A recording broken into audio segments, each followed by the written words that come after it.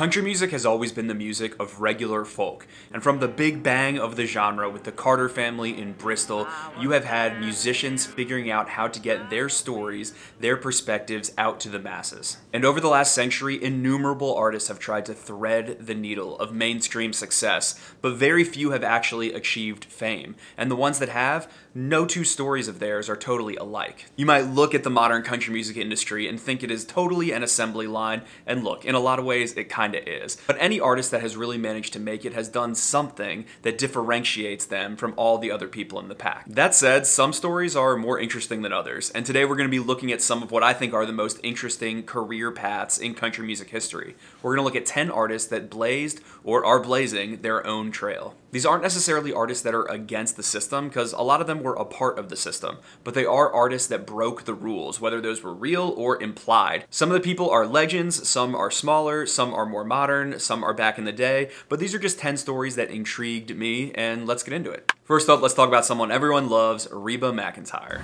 But long after a benevolent man took me in off the streets.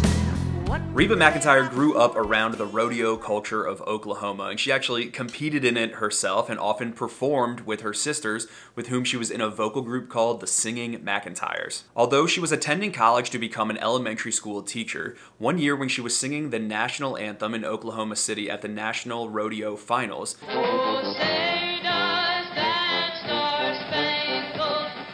a guy named Red Steagall saw her and decided to sponsor her career. She got a deal at Mercury Records, and her country career was born. And while that's a fascinating origin story, what makes Reba so notable is the way she has stayed on the bucking bronco of fame over decades. Not only did she establish herself as a legend in the music world with hits like The Night the Lights Went Out in Georgia and Fancy and Does He Love You, and On the Way became the most nominated woman ever in CMA and ACM Awards history, but she's also had a lot of success as an actress. She even had her own sitcom named Reba, and she's a reliably witty and charming host as well, and can frequently be seen hosting big country award shows. Then let's mention Johnny Cash. Because you're mine, I walk the line. Johnny Cash grew up in a family of sharecroppers in Arkansas, and as a young man, he was sort of aimless, but also passionate, and he was honest and wild, all of which were qualities that would serve his career down the road, especially as a down-to-earth, darkly honest songwriter. In the 50s, he headed to Memphis to audition at Sun Studios, and he wanted to play gospel songs, and they sent him away. When he returned with his own songs, though, it was a totally different story. Johnny Cash broke out with songs like I Walk the Line in 1956, and in the decades that followed, he became a true superstar. He even had his own television show, The Johnny Cash Show, that ran for 3 years on network television. Hello, I'm Johnny Cash. But it was Johnny Cash's intense desire to follow his convictions that I think really makes his story unique. He was a major advocate for Native American rights, even releasing an album called Bitter Tears, Ballads of the American Indian, which featured the song The Ballad of Ira Hayes, about one of the men that helped lift the flag at Iwo Jima. Among the men who held it high was the Indian Ira Hayes. He famously played concerts at prisons, believing those prisoners deserved entertainment as well. May your walls fall and may I live to tell. And he always followed his religious convictions as well, bringing on a lot of his devout Christian ideas onto his American albums, the ones he recorded with Rick Rubin in the 90s when he had a whole career renaissance. My empire of dirt. Johnny Cash was prolific. He was willing to say what he thinks, and there's a reason he is in the Country, Rock and Roll, and Gospel Hall of Fames. And if we're going to talk about Johnny Cash, we got to talk about one of the most interesting stories ever, and that's Merle Haggard. No one could steer me right, but Mama tried, Mama tried. Merle Haggard was born to a family of Okies, although he grew up in Bakersfield, California, and he was a little hooligan of a kid. He was first sent to juvenile detention at the age of 11, and then he was sent to juvenile detention 3 more times as a teenager, and in 1958, after attempting to escape the Bakersfield jail, he was sentenced to a stay at San Quentin Prison. It was on New Year's Day in 1959 that he saw one of Johnny Cash's famous prison performances at San Quentin, and it was that inspired him to join the prison's country music band, where he really fell in love with music. He actually talked about that on the Johnny Cash Show, and the two of them ended up becoming good friends. Talking about prison songs and that type of thing, John, there's one thing comes to my mind. That's Folsom Prison, the San Quentin album. Merle was known as someone that never minced words, whether that was on songs like Okie from Muskogee or Mama Tried, and that was true outside of the music world as well, where he was very outspoken, notably defending the Dixie Chicks in all of the hullabaloo around their 2003 scandal with the Iraq War and President Bush. Given his outspoken nature, it's no small wonder that him and Sturgill Simpson became friends and wrote music together late in his life. Next up is a name that you might not have heard of, but I find her career so interesting. It's Lori McKenna. You'll outgrow your shoes. You'll outgrow. Lori McKenna is one of the most in-demand songwriters in all of Nashville, but she doesn't live in Nashville. She lives in her hometown in Massachusetts, where she is raising her 5 children with her husband of 30 years. When she was 28 years old, Lori was playing at some open mic nights around the Boston area. One of her demos or albums got to Faith Hill and Tim McGraw, who loved the music and became her champions. Faith Hill included some of Lori McKenna's songs on her album Fireflies. She brought her to perform with her on the Oprah Winfrey Show. Faith was gonna be on the Oprah show, and she thought that it would be a good idea that if I came along with her. So that's. And Lori McKenna actually opened for them on tour. Despite the fact that she did score a major label record deal, it wasn't meant to be for Lori McKenna as a mainstream star. But that has not stopped her from writing country smashes. Stuff like Humble and Kind for Tim McGraw. Always stay humble and kind.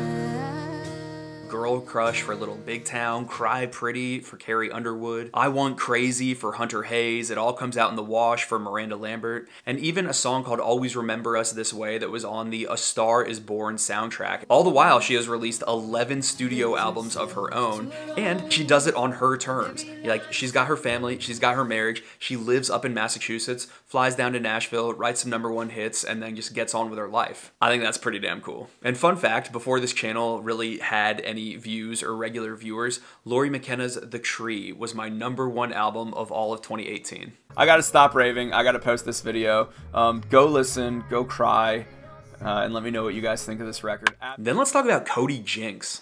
But I'm not the devil you think that I. Cody Jinks is kind of a perfect representative of the independent country scene of today.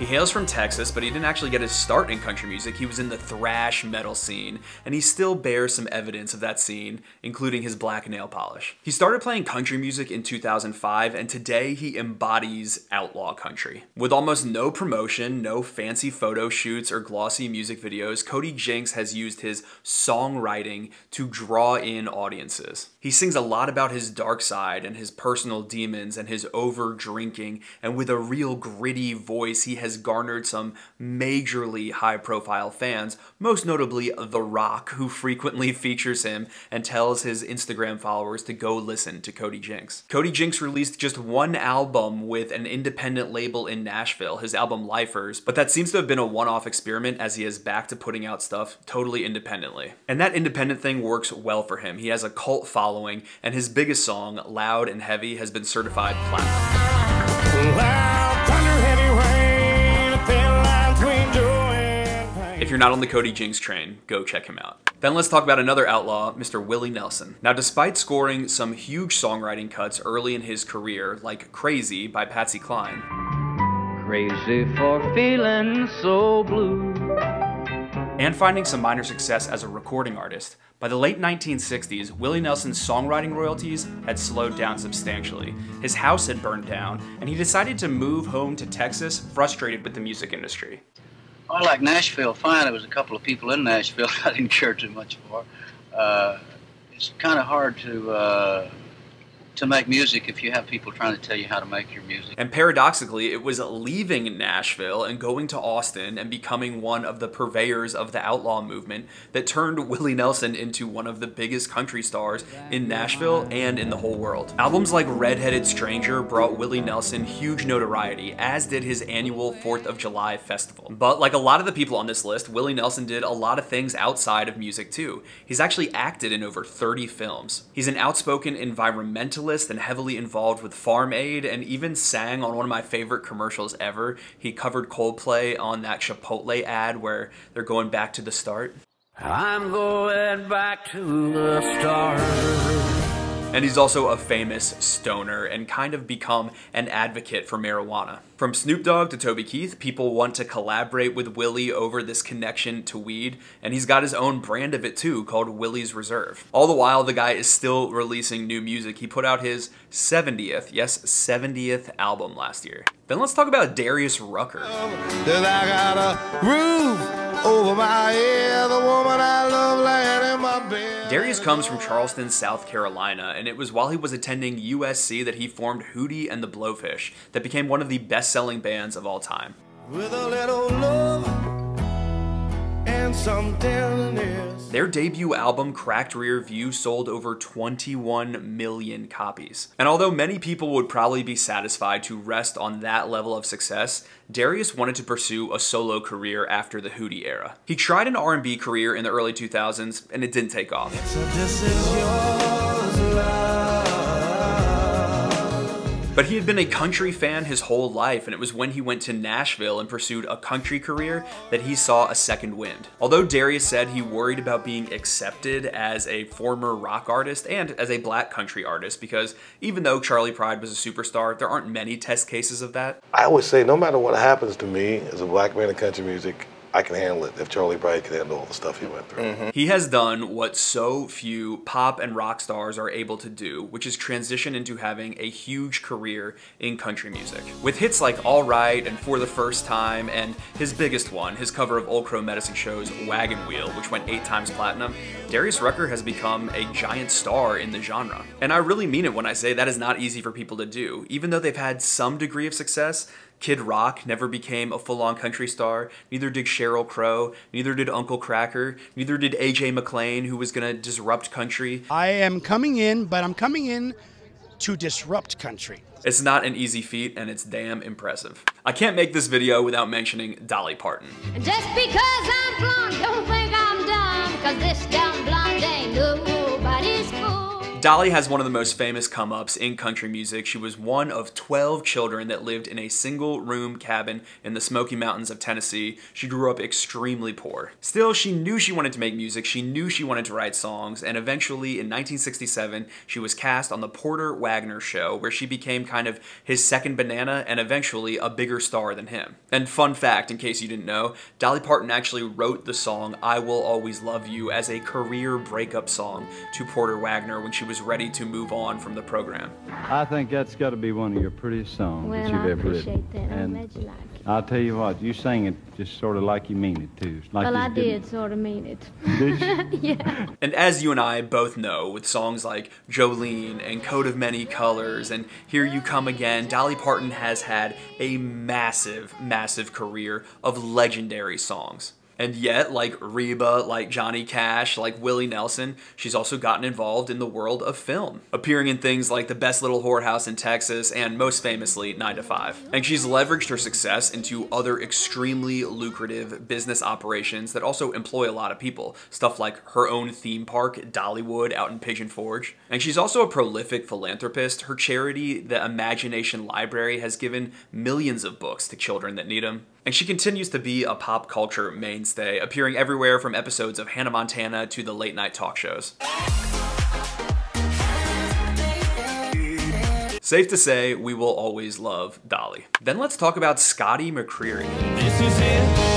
This is now. This is what I've been. Now, some of you guys might be like, dude, how is someone that won American Idol considered someone that blazed their own trail? And Scotty McCreery did win season 11 of American Idol. He actually beat fellow country star Lauren Elena, who came in second. But I actually think that's part of what makes Scotty McCreery's career so interesting. When Scotty won the show, he was just a teenager, but he was famous around the country for that deep, rich voice.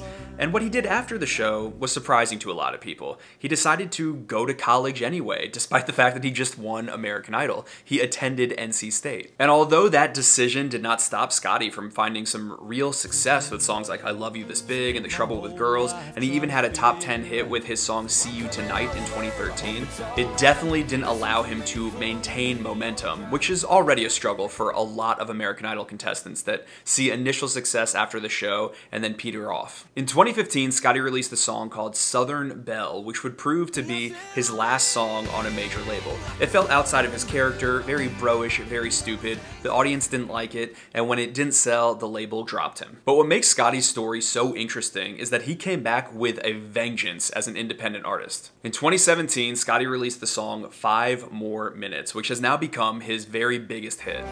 Give myself 5 more. And there was such organic interest in this sentimental song that it's the only song in country aircheck and media base history to become a radio #1 that is not from a major label. And he followed that up with 2 more #1 singles after that. Now Scotty is a married man releasing the music he wants to release with a neo-traditional sound on an independent label and doing pretty damn well for himself. And then to finish off, I want to talk about a band that I am always getting asked to talk about on the channel called Home Free. We're gonna find that preacher man. Home Free is a 5-man a cappella group that was actually formed in 2000 in Minnesota by brothers Chris and Adam Rupp. And over the years, there have been many lineup changes, and they've dropped a singer here and picked one up here. But to this day, there are 5 guys. And since 2013, when they competed on NBC's former a cappella competition series, The Sing Off, they have been a country a cappella group.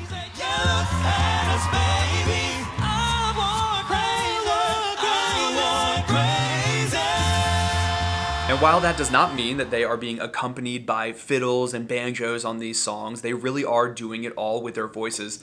The guys can freaking sing, and they have a lot of respect from bands like the Oak Ridge Boys and Alabama that have both performed with them. Christmas in Dixie.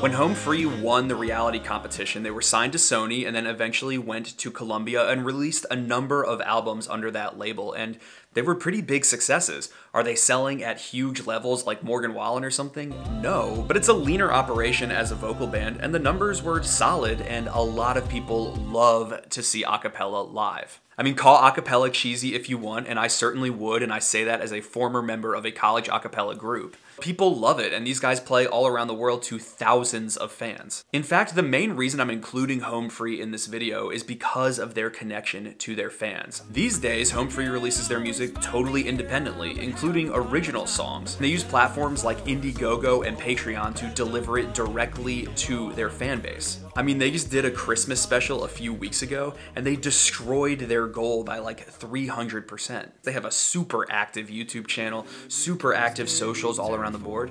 That's a pretty great business model, and it's fun. So it's cool to see Home Free doing their thing, and I gotta say a special shout out to Austin, who is in the band and is a fan of the channel and has said nice things about the channel. Thank you, sir. But anyway, that's it for this video. I had a whole list of honorable mentions, but I think this video is gonna be long enough. If you're new around here, click like or click subscribe. I talk about country music on this channel, and I'm gonna be back with a bunch more stuff very soon. Love y'all, bye.